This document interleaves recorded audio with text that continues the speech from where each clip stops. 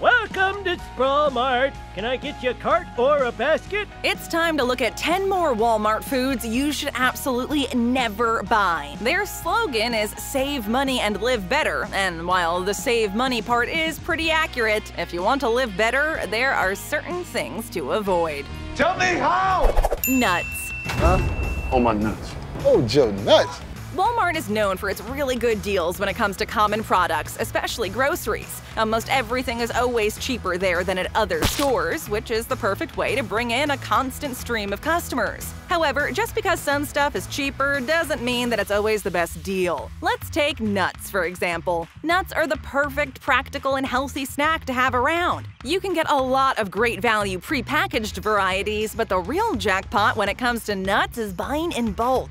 Filling up your bag from the bulk bins at your local grocery store or natural food market is way more economical, especially since you can get way more nuts of your choosing for a lower price. I am not cheap. And you even save on packaging waste since you use your own jars and bags to load up on your favorite nuts. You can also head to stores like Trader Joe's, which have better deals on products like these. Walmart? How about Walmart? So big. I went there once. Great value Oreos. Oreos. Man, I love those.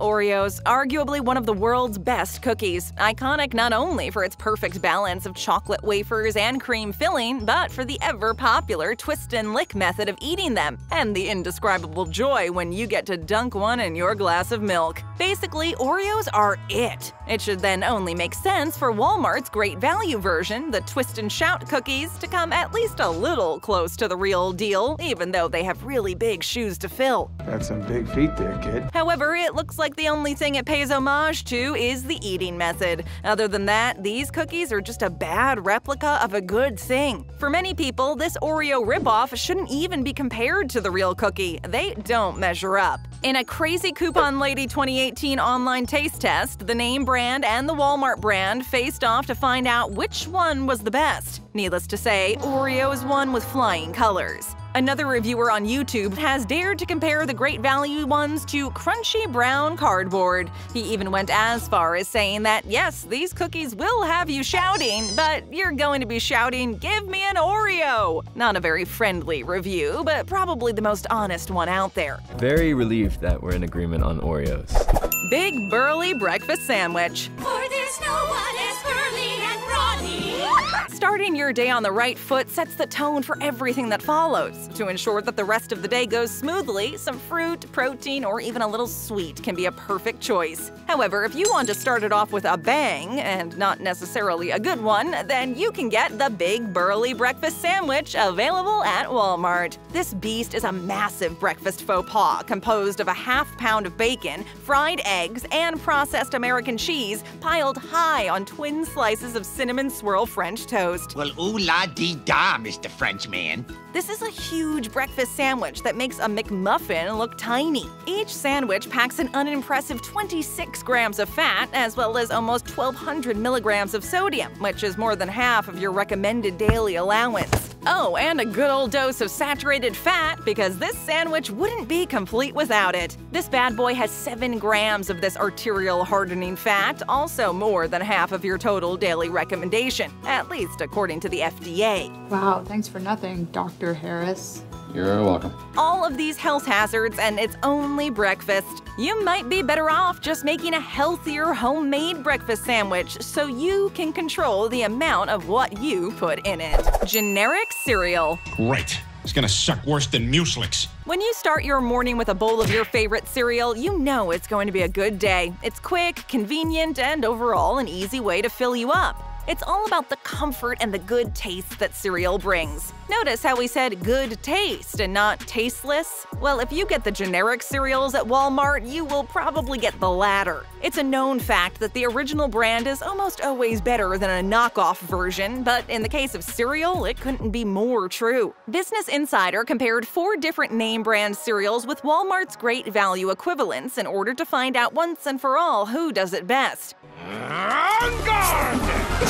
The experiment included Apple Jacks versus Apple Blasts, Honey Bunches of Oats versus Almond Crunchy Honey Oats, Lucky Charms versus Magic Treasures, and Cinnamon Life versus Cinnamon Crunchy Oat Squares. In general, they all have similar appearance, but the textures and flavors don't even come close to matching up. The generics are usually way more sugary, resulting in a much sweeter cereal. If that's what you're after, an extra sugar rush, then saving that $1 might be worth it. However, if you like your cereal with a normal amount of sugar and a familiar taste and texture, then you're better off with the real ones.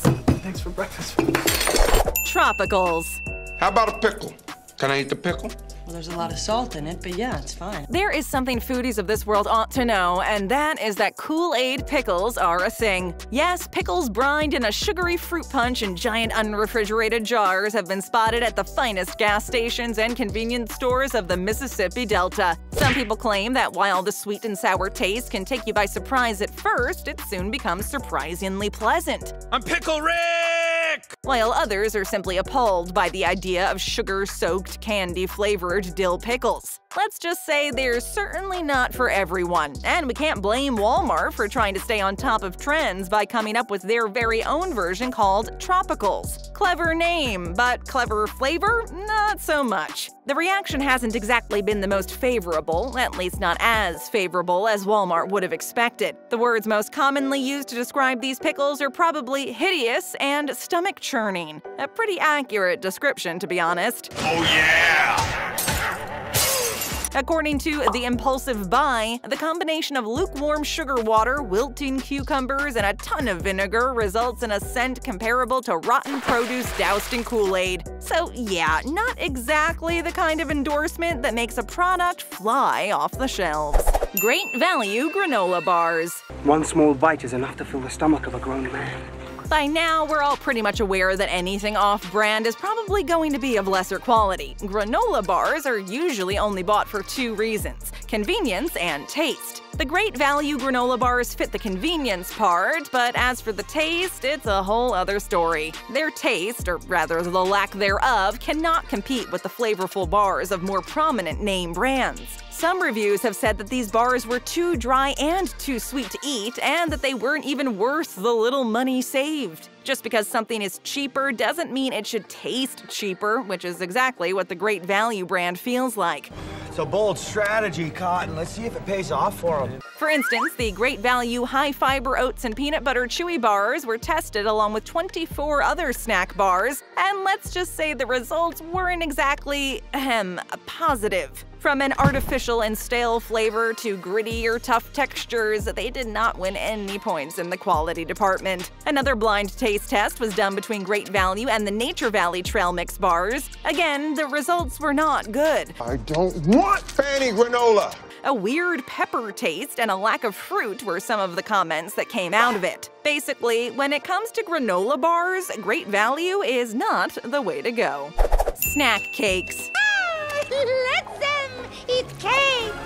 Again, Great Value, not the same as Great Taste, and that includes their snack cakes. Then again, the bar isn't really set that high when it comes to snack cakes to begin with. I mean, who has ever thought of a Twinkie as fine cuisine? Real or not, snack cakes fill the need for a quick sugar hit on the go. However, there are still some standards to uphold, like, for instance, a certain level of taste and quality. Devil's cake is supposed to be soft and gooey, but at Walmart, they're described as old and stale.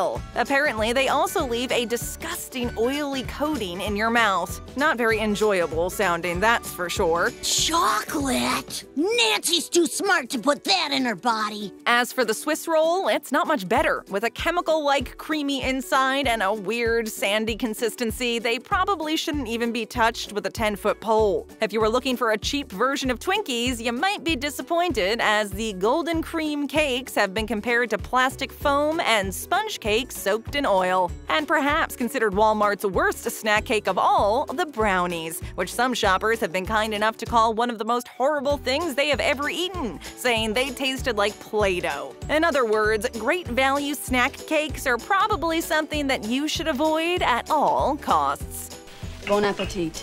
Great value mac and cheese. That mac and cheese looks unbelievable. Mac and cheese in a box is a classic staple for college students as it's easy to make and cost-efficient. I love macaroni and cheese. It's something that practically everybody has in their pantry, ready for a rainy day or a weekly treat. No matter how much of a cheap alternative it is, it's still supposed to taste good. With mac and cheese, usually even when it's bad, it's good. But sadly, the great value mac and cheese from Walmart does not fit this bill. Actually, it's one of the worst generic brand offerings you can buy at Walmart, at least according to the website The Grocery Game. Sure, boxed mac and cheese is supposed to be a weird orange color, but there's always a limit to how much orange tint is acceptable. Along with a concerning bright color, it doesn't really taste very cheesy either. It's been described as having a faint, stale, almost freezer-burnt taste. Even reviews on Walmart's website aren't too lovey-dovey about the product. Most simply express how salty and gross it is, while others complain about the sour aftertaste that comes with every bite. To add even more cons to the list, the nutrition facts on this box aren't exactly nutritious. Okay, I can explain. I called it my famous mac and cheese as a joke. With 30% of the recommended daily sodium, it's one of the most unhealthy boxed mac and cheese brands on the market. At the end of the day, nothing can beat Kraft, the tried and true OG boxed mac and cheese. Rotisserie Chicken. Man, this chicken gonna be off the chain.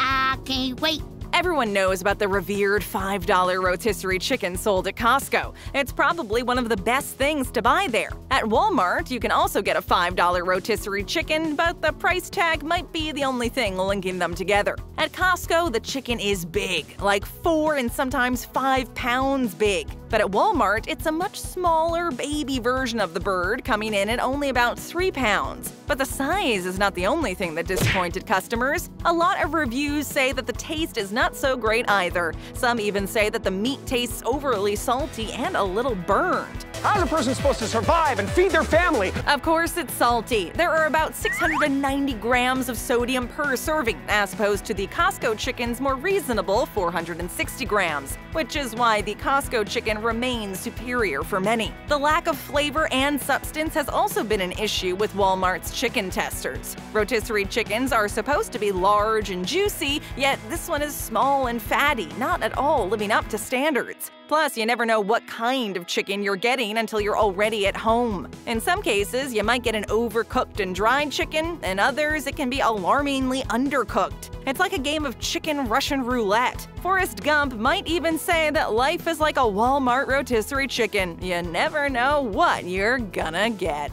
Oh, get that out of here. Well, the man makes a pretty strong bird. Pet food. Peter, knock it off. I can't help it. My body's rejecting it. If you're a pet owner, you probably want what's best for your little furry friend. The best toys, the best treats, and the best food. And sometimes quality means spending a little more on the essentials, like kibble. In order to get nutritious and worthy pet food, you can't just stroll down to your local store and expect the best. Meaning it's not at Walmart that you'll find the best pet food. A quick look at the ingredients of anything in the pet aisle at Walmart will tell you just how unhealthy it is for your pet. Even though Walmart sells some of the lowest cost dog food products on the market, it doesn't always mean that these products are the safest. Nope. A lot of dog food products have been recalled in the past, and surprisingly enough, it's often among the most high-quality and premium brands that these recalls occur. Okay, I'm eating your dog food. This is on you! Buying any kind of pet food at a low cost always brings with it some risk, mainly because producers are constantly trying to cut their prices to stay competitive. Keeping your pet's safety in mind should always be a priority and never be compromised. Plus, you get smaller portions at a much higher price than you would just about anywhere else. For the sake of your pup, don't buy their food at a place where you can also get a quart of oil and a barbecue set. Got a generic favorite that's better than the original? Let us know. Tap or click on another great video, hit that subscribe button, and ring that bell to join our notification squad.